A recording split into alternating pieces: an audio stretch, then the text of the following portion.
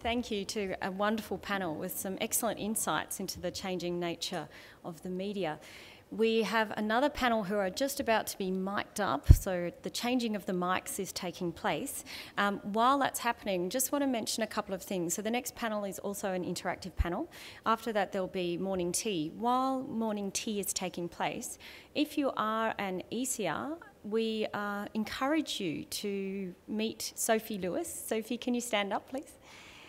Sophie is our ECR representative on the STA Council, and we would like you to come and meet her and chat to her about how STA can work for you as an early career researcher. Another thing is also, if you are a member of a cluster, it should be written on the bottom underneath your name. So if you want to cluster with your cluster, this is how you work it out. So our next session this morning, we have microphones on people. Yep. Is the art of the political meeting.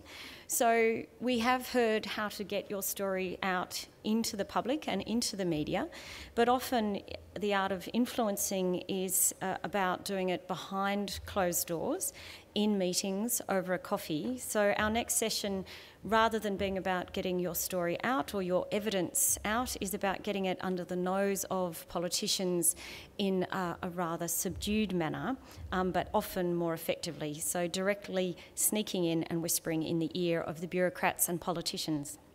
Now, I'm not suggesting there's anything sneaky about this panel. We have another incredibly experienced and influential group here, and very privileged to have them speak to us today. The chair of the panel, Martin Laverty, is currently CEO of the Royal Flying Doctor Service. He's also been CEO of the Catholic Health Australia. He's on quite a few boards, foundations and government advisory committees. He's also a constitutional lawyer. He will be joined by Jannette, Cotterell and Simon Banks, two of the most influential communications advisors and specialists, lobbyists and government relations people. Jannette is Managing Director of Executive Counsel Australia, and Simon Banks is Managing Director of Hawker Britton. Simon also has been Chief of Staff or Deputy Chief of Staff to 3 federal Labor leaders. I think that was over a 3-month period. No, it's okay. And Director of Labor Policies. He's also a public commentator. So I'll introduce you to Martin, who can do the rest. Thank you. Friends, I acknowledge the Ngunnawal, the traditional owners of the land on which we gather, and I welcome you all to Canberra. Now, as you know, Canberra is a relatively rowdy town, and our 2 panellists this morning are themselves very familiar with the rowdiness of the parliamentary process. So during our discussion, I'm going to invite you to interject, to boo, to cheer at any stage. If there's something said that you like, a good hear, hear, or a shame if we get out of order. Now, while we're going, I will invite questions without notice at any time. And as the speaker today, I will exercise my authority to silence the member for so-and-so and take the question, even if it's in breach of proceeding orders from the floor. So those carrying the microphones around the room, please be attentive to the need for the scientists in this room to jump to their feet and put a question to our 2 very talented panellists. Well, hasn't it been an extraordinary time in politics over the course of the last 6 or 7 years? Australia, the country of the fair go, once upon a time guaranteed that a government had 2 terms. Queensland, Victoria, and perhaps federally, we now have to question if indeed a government is guaranteed 2 terms in which to implement their agenda. If political uncertainty exists such that the Prime Minister or the Premier of the day can't guarantee their own tenure in office, how is it that good folk like lobbyists can go about their job of influencing the political process while it's in turmoil? Today we're going to talk about the current political environment and what instability means for communicating your message on behalf of your research. But we're also going to talk about the very practical things about how you should conduct your meeting when you meet with MPs and senators tomorrow. I'll ask our panellists what is a good meeting and indeed what is a bad meeting. So to start at the big pictures first, why is it that governments can no longer guarantee 2 terms in office? Is the Abbott government likely to be able to regain the confidence of the electorate and achieve a second term? What could the Abbott government do to win back a second term? Or has politics changed? Jannette, I might start with you. Why are we now looking at one-term governments? Well, I think the public are unforgiving, and we've learnt through, I guess, some chaos with the Labor Party and the behaviour perhaps of the Newman government. The public are ready to punish those they do not believe are standing up for their rights and that they do believe have broken promises or that are doing things against their interest. Where once before they would say, okay, you've just got in, we've given you a big majority, and I'm thinking about the Newman government now, and we'll let you continue for a second term. Now they say, you know what, we don't like what you say and how you say it, and you're out. And they're very unforgiving. And I think that has made the governments that have tried big reforms have failed, unfortunately, and I'm sure Simon can talk about the great days of Keating and Hawke when reform was achieved and it was unanimous and it was successful. These days, big reform is really hard to do, and it's really hard to do if you don't have the public on side. So should we be blaming those pesky journalists that just spoke to us? Has that speeding up that James spoke about impacted the way in which politics now has to be conducted? Oh, I think, look, the media does have a role to play. I mean, to be honest, it's all about politics. Anybody who thinks it's about good policy is kidding themselves. It's about politics, politics, politics. And the media play to that. As I heard James say, you know, conflict is what attracts people. It also is what drives politics. So it's a shame, it's shallow, it's vacuous, but that is the game that you're in right now. And I think for this organisation, it must be very frustrating to know that the environment of which you now have to manage and navigate is very turbulent, is very unexpected. It's, you know, the rule book has long been thrown out, and I think governments themselves are struggling to know how to get back online, and I think communities are very unforgiving. And I think, however, there is an opportunity, particularly for this audience, is that this is a really good time to ask for things. Simon, what do people in this room need to do in this period of political instability? How do you get your message through when governments themselves are so preoccupied internally on their own affairs rather than perhaps the good governance of the country?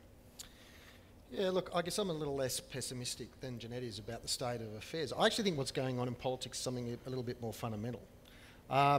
Australian politics used to be a bit like kind of the supermarket wars. It used to be basically Coles and Woolies. You had, you know, these two big incumbents who used to compete, who had a domination in the market, and that was the end of it. The reality is that changes in technology, changes in communication mean that market dominance has broken down. We now, if you like, have you know, the Aldis and others competing, you know, head to head in that part of the market, and obviously parties like the Greens, for example, would form that kind of a grouping. But we increasingly have, you know, the ability of the consumer to go and shop online. And that's why we get all these sort of micro parties forming in the Senate. That's what's really going on. The interesting thing about that is that you know, political parties and organisations that try and rely upon, I guess, old-fashioned communication techniques to get their message across. Just try and think, well, if I just go down the Commonwealth Club and have a quiet chat with a departmental secretary or with a minister or a shadow minister, all of my problems are going to be solved, I think are going to fundamentally fail. What you actually need to do is engage in a very broad and diverse conversation. And if you look, in fact, at some of the campaigns that are starting to be very successful, and in their own way, for example, the recent campaign both in Queensland and in Victoria for the Australian Labor Party started to show how some of this is re-manifesting itself, is that rather than just relying upon mass communication techniques through you know, the media, television and those sorts of things, as important as those things are, what social media has started to do is reconnect organisations, and particularly I think the trade union movement's been very effective at this, has reconnecting organisations back to their grassroots membership and getting them to go and have conversations, not just with politicians and influence makers, but with their fellow citizens about the issues that matter to them. That is actually the really big power that is transforming politics at the moment. And I say it's making it very hard for the traditional political models. But it's that ability of ordinary people to go and speak to their fellow citizen in their street, in their home, down the shopping centre, at the town hall, online, Those are the conversations that are starting to transform politics. And I would say to the scientific community, just as I'd say to any other community, you've got lots of people that are interested in what you do. You've got the modern technology enables you better than ever before to go out and reach those people and have conversations with them and to motivate them. The harder part then starts to be converting those conversations into people who are disinterested or less interested in what you've got. That's the sort of the real challenge in modern communication speak. But I actually think for groups like scientists, I actually think the future holds greater opportunity, not less. I wonder if Liberal and Labor are Coles and Woolies, where would the Palmer United Party fit in your analogy? Well, look, Palmer's kind of like, he's the guy who comes along with a new business model who just sort of, sets up on the corner store and sees how he goes. Some of those guys are going to succeed and some of those people are going to fail. I think one of the interesting things that's going on in politics at the moment is that I guess for a while we've, other than the Labor Party, we've tended to have another significant centre-left party, and that's either been the Australian Democrats or the Australian Greens. One of the things we haven't really had in Australian politics is a significant centre-right party. Now, Pauline Hanson had a crack at that, obviously, 15 or so years ago. Clive's having a bit of a crack at that now. Neither of those are ultimately proving successful. But if you look around people like, a David Leyonhjelm from the LDP, or a Nick Xenophon or others, there are people who are starting to play more creatively in that centre-right space. I think there will be a political movement that will form somewhere there. I just don't think we've quite found out what that is yet. Now again, friends, I'll invite your questions from the floor. We have one over here.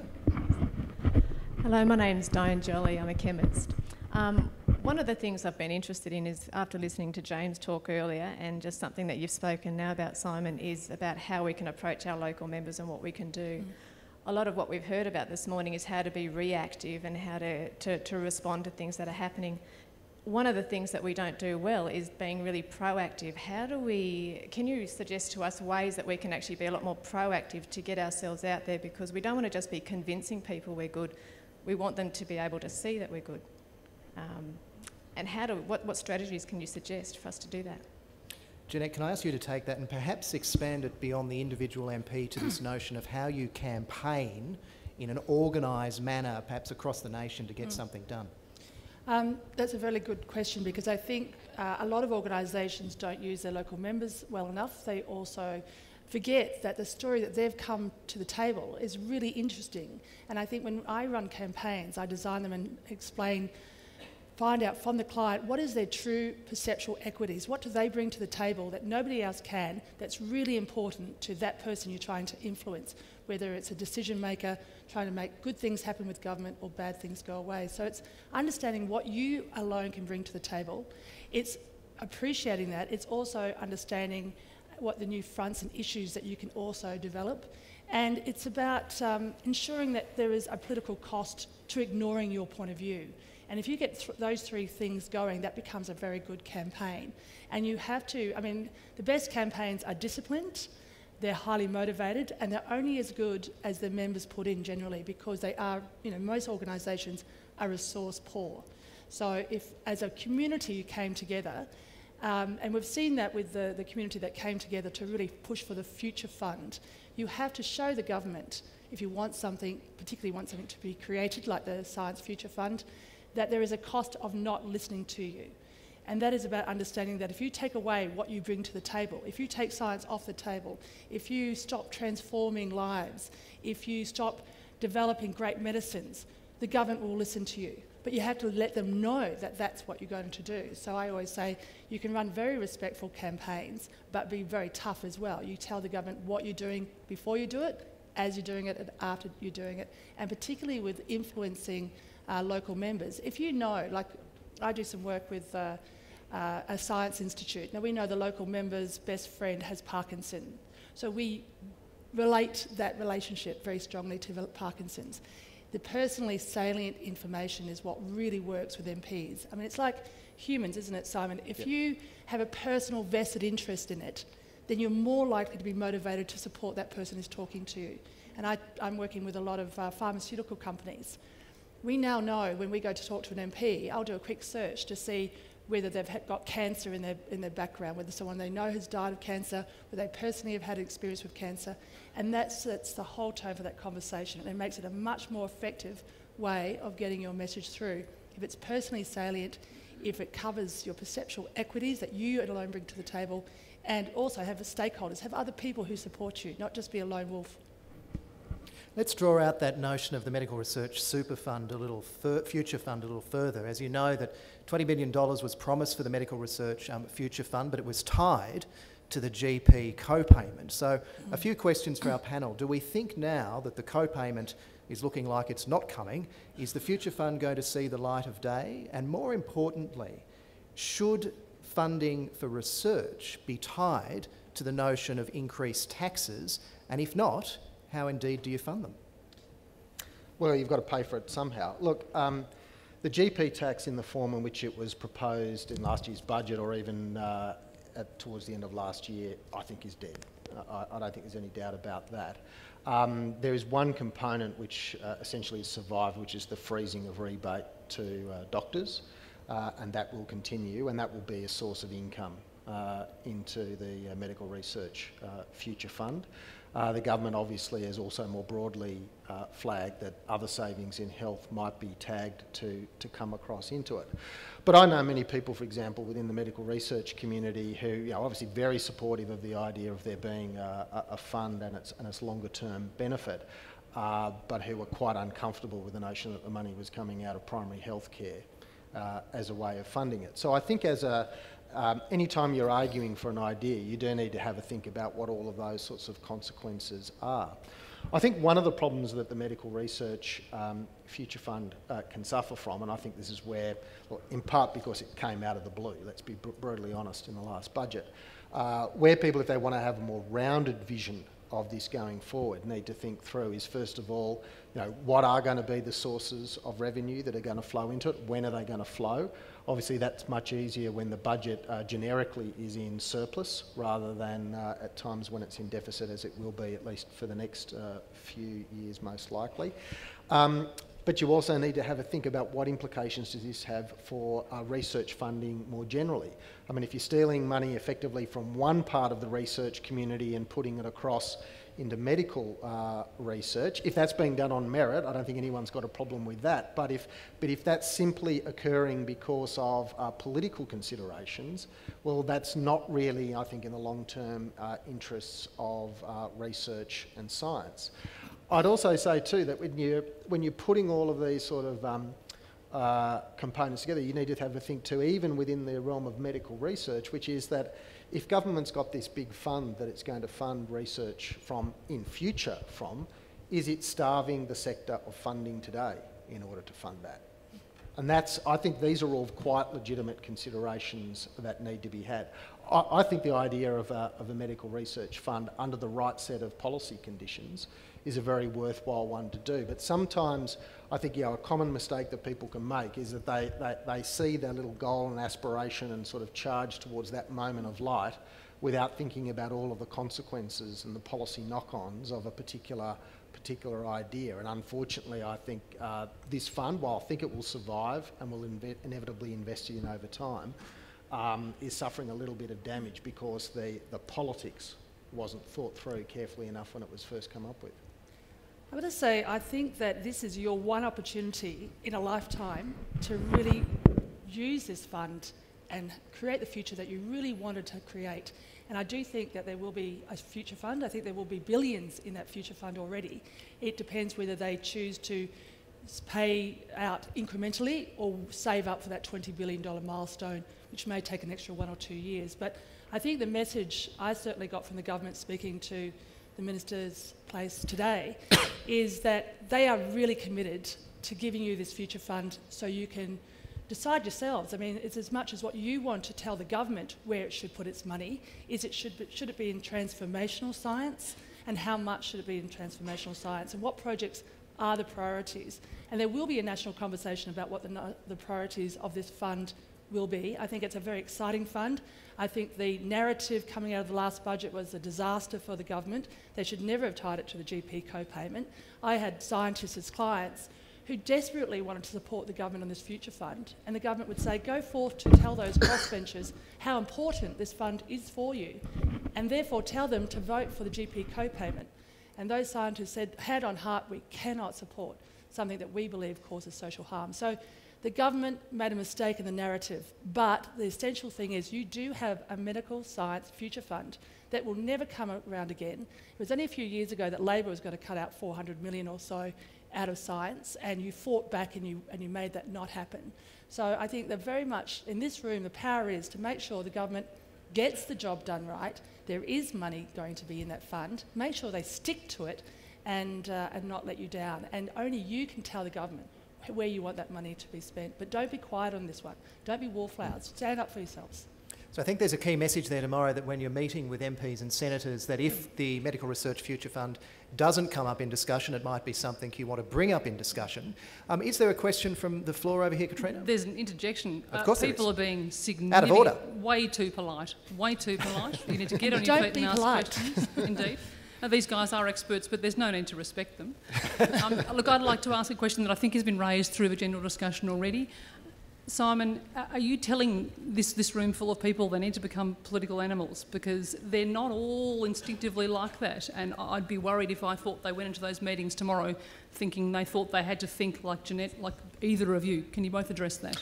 Well, the old saying in politics is that if you're not sitting at the table, you're on the menu. It's true. Well, let's pull out that advice for tomorrow. I'm going to ask Jannette, what is a good meeting with an MP and senator? What needs to go into making a good meeting? And Simon, what's a bad meeting? What can go wrong? Okay. What are the things to be wary of? Jannette, the good meeting. I think a good meeting is where you walk out of that meeting having had your 3 points, the clear points put across, and a commitment, a call to arms to that person you're meeting with, and they've committed to doing something. Please, sir, will you write a letter to the minister to say that we want this future fund? Yes, I will. Thank you. Then you use that opportunity to follow up. That's a good meeting. I went in with a science. I mean, I know that science gets very complicated sometimes, and it's very hard to dumb it down, and it's embarrassing to try and dumb it down. But basically, the MP is not the brightest person in the room. You are, and it's your job to make sure your message gets convinced.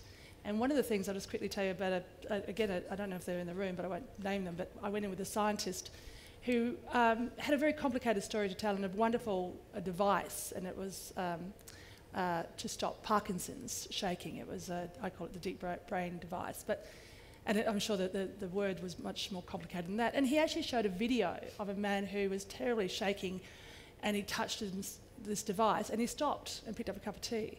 And the MP was like, oh my God, that's amazing. Now that was a good meeting, and out of that all those meetings, hopefully something will come out of it. But be convincing and be emotional. Don't be boring and tell a technical tale. That's not what your MPs are there for. You go tell the bureaucrats your technical tale, or Ian Chubb. For the MPs, be emotional. So Jannette's advice is the MP is not the smartest person in the room, but my advice is don't tell them that. No. Simon. Correct. And look, Jannette's right. I mean, these meetings are ultimately transactional. They're there to achieve an outcome, even if it's only a process step. So that's really what you want to try and achieve. What's the opposite of that? Well, you go in, you spend, half an hour or an hour having a really pleasant cup of tea. You wander out. They don't remember who you were or what the meeting was about, and you can't tell anyone what you actually got out of the meeting. Yep. I mean, and the reality is you probably won't get back in that door again unless they, enjoy having a cup of tea with you. Because the reality is most MPs are time poor. They've got very busy schedules. They've got things that they are wanting to progress, and if they don't see that there's something that comes out of this meeting for them, in that transactional sense, well, why are they going to bother to meet with you again? We are coming to the questioner at the back of the room, but I suspect our two panellists have had occasions where the meeting gets cancelled at the last minute, the meeting commences, the bells ring, the MP or senator goes, some big event happens on the day and the whole lot is called off. What's been perhaps your worst war tale from all of the effort and all the preparation that went into something and, oh my goodness, it didn't work? I think the New Zealand earthquake was a bugger for me, because we had spent weeks and months getting all these petitions together for this organisation. We had the Prime Minister. In fact, I think a Prime Minister spill was another one that was really bad too, because I heard all these great meetings with Julia Gillard, and and everything was cancelled the night before. It was like, oh dear, something's going on. But events like natural disasters, political spills, you can't help those. They're the things that just happen in life. It's incredibly frustrating when you spent all that money getting to Parliament, you put your petition together, you've thought you're through, you've done your infographics, and you know, the buggers cancel on you or the bells go. But that's why it's very important when you walk into a room and you've got that person, get your message out in 5 minutes or less. And if you can't do that, then you've probably lost them, because as Simon says, a long waffly conversation won't work. The bells go crazy, and last Parliament they were 10 times worse. You really had literally 5 minutes before you probably had a bell ring. So don't spend time talking about the weather. We don't care about the weather. You want to say, thanks for taking the meeting. Now I've come to give you some solutions, because you're not saying the word I want, because as all parents will tell children, we don't start the conversations with I want, but you tell them you're here to help them with some good policy outcomes, and it's cost effective. Cost effective is your absolute key buzzword. And I've got to say, a disaster can be an opportunity. You often get that example, exactly what Jannette talked about, where you walk into a meeting, the bells start ringing, the person's got to get up and leave, and you sit there and go, oh, why did we bother? Wasn't this a waste of time? Well, more often than not, they then feel obligated to you, that they actually owe you a meeting at some point in the future. And, look, I think Science Meets Parliament is a wonderful event. I mean, it is an event, and the whole of Parliament knows that it's happened, and that's why it's really important. But I reckon, more often than not, the best meetings that you are ever going to have are not the ones that are done in Parliament House on a sitting day. They're either back in the member or senator's office, or even better still, they come and visit your facility and you actually show them what you can do. So if a meeting falls over, use it as an opportunity, use it as a piece of leverage to try and turn it into another opportunity to have a conversation, and hopefully an even better one. Good advice without the invoice. At the back of the room. Hi, I'm Miranda Compston from School of Public Health at Monash. I have a question about, I guess, the interaction going in the other direction. So rather than cases where we might be wanting to come to parliamentarians and say we need this action or this proposal and so on, I'm interested in hearing more about the frameworks that might be going on where parliamentarians who are working on underlying policy development might be seeking expertise, and how that works. Ideally, if you're going to introduce a new GP co-payment, hypothetically, you might speak to a health economist. What kind of frameworks are going on in the background where that sort of thing is going on, particularly where you don't perhaps have a department of public servants developing that stuff? Well, I'm going to add to that question. Is it parliamentarians that work on policy frameworks, or does that happen somewhere else? Jannette? I think if you can align, you've always got to think about, and the previous media panels also touched on this, you've got to align your agenda with the government's re-election agenda and the opposition's election agenda. Because if you're talking about something over here and they're thinking, oh my God, we need a good health story, you need to align back to what they need to hear. And if you do that and make it, again, personally salient, make it a vote winner, it's got to be a vote winner or a red hot button issue. You can't be talking about something that no one else cares about. And I think if you can do that, then you get their attention. You've got to understand that not all MPs are policy wonks, but it would be helpful to know their background. I can tell you that PUP Independent Senator Dio Wang is absolutely wanting to put science on his agenda as his issue. Now, while he doesn't hold the balance of power anymore, he's still a major player. That's an important bit of information to know. So if you're talking about him, he wants policy ideas. And policy ideas have to be very simple outcomes. They've got to be outcome focused. We don't want to have a policy idea that's 20 years in the making, which is half the time why climate change is always a bit difficult to get a clear outcome, because it's just so fuzzy and means different things to different people. So align your agenda with the election agendas of both parties. Always understand that, give them information of how they can use that information. Market research is always good, proper good research. They don't care about the stuff that has to go to the PBAC. They care about stuff that voters care about. So make it personal. I mean, you might have a structural problem about funding, but put it in an emotional context. Yeah, look, I agree with that too. Look, the key issue here is that if you only ever go to a politician with a problem, particularly if you go to them one which doesn't have a solution or not one that they can readily deliver, then they're not going to be much help to you. in that very transactional sense that we talked about a little while ago. Whereas if you go and actually try and help them understand a problem, so you know a major debate is coming up about a particular area of policy, and they're already starting to, you can see from the fact that they're talking about it, or they're reaching out to people, or a parliamentary inquiry has been established, then reach out to them and offer to give them some information, give them an insight that they don't currently have. You won't change all of their minds, but you might change some of their minds. You might at least get them to answer some questions. And of course, particularly in modern political parties, it's not just the politicians themselves. You know, major political parties at the very least have dedicated policy staff who are constantly running around and looking for useful information, useful insights that they can bring to bear to particular debates. So, you know, if you don't know who the relevant policy advisor is in the various offices, then you should try and find out who they are. Make sure you've got a relationship with them. Don't hassle them to death with loads of information they can't understand, but have a conversation about how you might be able to help them do their job. And if they like that, the answer is they'll respond and you'll be more influential with them. Question in the back of the room. Mark Hutchinson, Centre for Nanoscale Biophotonics, University of Adelaide, STA board member and Medical and Cognitive Sciences Cluster Rep. Lots of titles. We have in science the issue that our science sausage takes 7 to 14 years to sizzle. How do we actually keep the politicians engaged in this topic that is going to outlive their potential career and obviously potentially turn? And how do we keep them engaged in that process and let them enjoy some of the sizzle along the way? Perhaps become vegetarian, but for a serious answer. I think you've got to take the politician or the decision maker on the journey with you. Again, I'll have to cite the Bionics Institute, who I think there's more than just one-on-one meetings. Bionics Institute invited the politicians from all parties into their on-site to talk to the scientists, because the actual device that they want to have seed funding for is still 5 years off down the track, so there's not anything to even show them. But I think you've got to take them on the journey, show them, get them on site, introduce them to scientists. Go find your community of people who will benefit from what you're working on, whether it's patient groups or whether it's, you know, whether it's the environment. Take them and realise that this is not just a long-term issue you're working on, that you need their engagement now.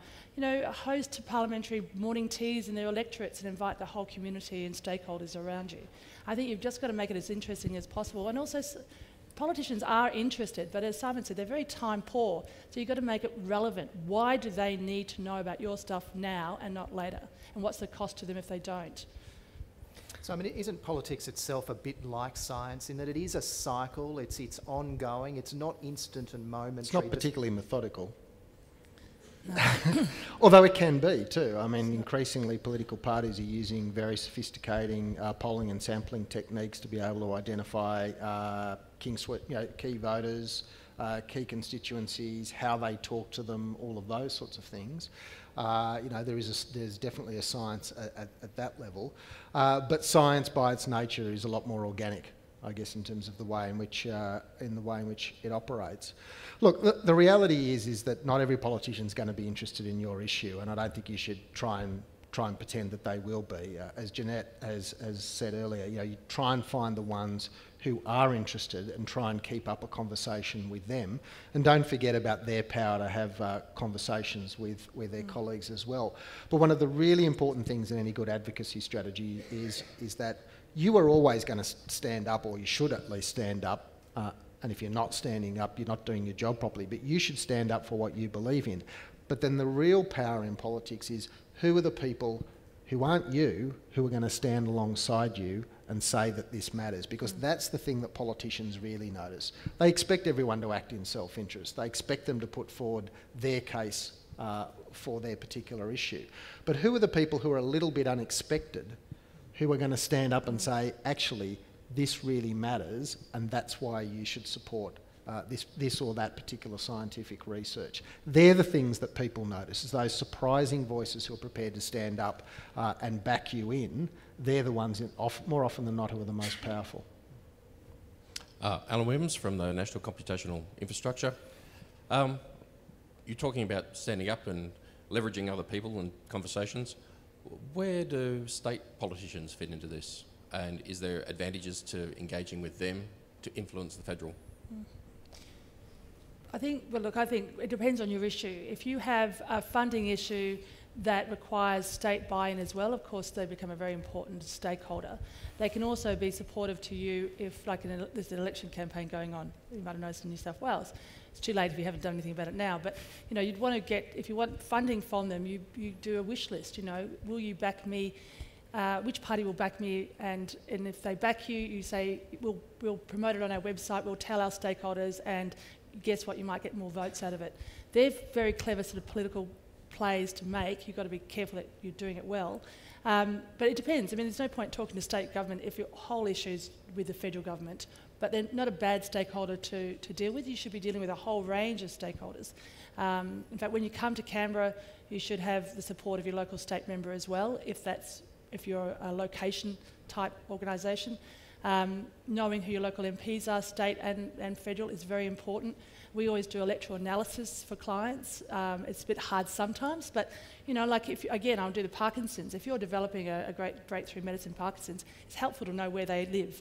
Where's do most high level of Parkinson's people live in South Australia, or do most melanoma sufferers live in Queensland? Having that information helps when you're talking to your state MP or your federal MP. Oh, and don't forget that, particularly in major political parties, the state MP is either the best friend or oftentimes the worst enemy of the federal MP as well. I mean, their political fortunes are often inextricably linked. And when it comes to really grassroots level, yes, one tier of government or other might be a decision-making or more relevant to the decision-making, but don't think that the impacts of policy decisions aren't important. So, as Jannette said, if you've got a facility and it's location-based, it should matter to the state MP how well, that organisation is funded by the federal government. Because that's jobs, that's opportunities, that's that's a fantastic benefit for that community just in that area alone. But I can tell you, when MPs, and increasingly as they're having to get out and engage, if you're going out and door knocking, you don't. The person who answers the door when you're an MP and you go door knocking doesn't care whether you're a state, federal or local MP. If they've got a problem, they're going to tell you about what's on their mind. They're going to ask you for help. And a good local MP, no matter what tier of government they're involved in, even if they're not the one who can solve that problem, will put you in touch with someone who can help you. That's good service. That's what good MPs do. And that's why I think you should work those networks too. We haven't spoken today about the role of the public service. Are good ideas percolated within government departments? Should effort go into talking to government departments? I'm hearing the giggling already. I'm saying no, he's saying yes. I say the only power of a public servant is to say no, and that particularly is health bureaucrats, I think. Look, I work really well with Treasury and Finance, and they are, because they have been out in the real world. I find bureaucrats particularly, I hate to say, and I hope you're not in the room, but some health bureaucrats can be very dogmatic, and they like to think that they can run interference between you and the minister, and sometimes they like to thwart the minister. A lot of bureaucrats get a little power crazy, and some are really good, but I think you have to cultivate them. You have to get, in a minority government, it was much more important for the ministers to rely on their department because they didn't have the opportunity to get it wrong. When the government's got a little bit more opportunity to make mistakes, then the bureaucrats are not so tied to the ministers. But a good bureaucrat will make sure that their minister is protected and looked after. That means also they may not let you get anywhere near that minister, or they may block your ideas. So never take no for an answer from a bureaucrat. Look, coming back to that analysis which I kind of started with about the Coles and Woolies of political parties, the reality is that the bureaucracy once upon a time really was the source and font of all knowledge. They were the monopoly provider, if you like, of the service. Well, they're clearly not that anymore. The policy advice around government is far more contested, and in fact the public service now is I think starting to think more creatively about how they're going to come to grips with that. So they want to reassert some influence around government. They actually do feel, when you speak to many senior public servants, that they've lost influence in a material sense, that government goes and listens to, you know, this or that lobby group or this or that think tank more often than not when it looks for new ideas. I'd actually say perversely, there's an opportunity there at the moment with some public servants who are beginning to, you know, understand the more dynamic environment, the more contested environment that they're working in, and are looking to build relationships. The smarter ones certainly are. Now, you've got to take them on an individual basis because, as Jannette said, some of them can be very defensive and just end up saying no. But I do sense that point is starting to change, that some public servants are becoming more creative about how they engage with the wider community and interest groups, how they try and connect up various different, I guess, lobby groups and think tanks and those sort of things to help support their initiatives. But the key power still of a public servant is to find a reason not to do something rather than a reason to do it. We'll take what might be our final question from the middle of the room. Hi, my name's Claire Krause and I'm from the Australasian Quaternary Association. We study past climate changes, and my question is to do with when your science is already a political issue. So if you go as a climate scientist to an MP, it is already political, and what you say is going to be marred by the political stance of the MP you're speaking to. How do you deal with that? I would, if you know you're going into a non-believer, I think you have to be honest. Say, look, I know that you don't believe in climate change, but I'm going to tell you something that I think may change your mind. Or I'm going to give you some information that I want you to think about and act on. Or I want to hear your views about why you think that that what I'm about to say is not right. I mean, I think you need to confront them quite up. I mean, frankly, if you're going in to see Cory Bernardi, I don't reckon he'd probably take the meeting. But if you do get in before Cory Bernardi and he just sits with his arms crossed sort of huffing at you, you say, I understand where you're coming from, but what I'm about to tell you is quite extraordinary. And here's the evidence, and here's my short piece of data, not my long, waffly lecture. And give a personally salient example. Talk about what an issue that's happening in his electorate that's happening to Rivers, or make it personally important to him. I think the problem with the climate change debate is that the punters out there right now, I'm not saying they haven't always, don't care. And there was a research piece of work that came out only yesterday from JWS Research, True Issues. It put environment down as the number 7 issue that people care about. Not only was it 7th issue that people care about, but it was 7th issue. It was right down on how the government was performing on that issue. And Jannette, what was, for this audience, what was number 1, 2, 3? What should this audience be aware of? The first one was economy. So if you're going to talk about science, make it about the economy. The second one was, I think, health and health, education, community affairs. So talk about the health issues connected to science, to climate change. And then it came down to national security issues, which again, you can make a very strong national security issue out of science. So you've got to make it relevant to those points, because the government knows that the voters don't care about climate change in this political cycle. This cycle is all about the economy right now. Years ago when Kevin Rudd, he came in on a wave of climate change. That was different. Plus, there were burnt lawns in everyone's front yard. So it was something they could see and taste. But I think, unfortunately, you've got to make it aligned to what the issues are that the voters are looking at, and they're looking at the economy first. Concluding comment? Yeah, I mean, the point that Jannette was making was right. I mean, if you go back to 2007, something very significant happened, is that we weren't just having a drought in this country, we had an urban water drought in this country. And that made climate change seem real to people, even though, of course, that was as much as anything a part of the natural cycle influenced by climate change. And, of course, we've been through a period where, essentially it's, we haven't had droughts. We're about to go back at some point into a period where that will become relevant again. And it'll be relevant whether or not it's just a drought in the bush or whether it's a drought in our cities as well. So the state of infrastructure and a whole range of things will come into it. Look, I think Jannette's right. You have to really pick the politician and understand where they come from. As she says, like a Cory Bernardi or a Dennis Jensen is never going to believe you if you just say this is all about climate change. They've got a different view. But don't think that those politicians don't understand that there are impacts that are going on and that science measures those impacts. So they may not want to tie it up in a broader discussion about climate change, but if it's having an impact on a local community, a water source or something like that, they may nonetheless be interested in what practically can be done to remediate that problem.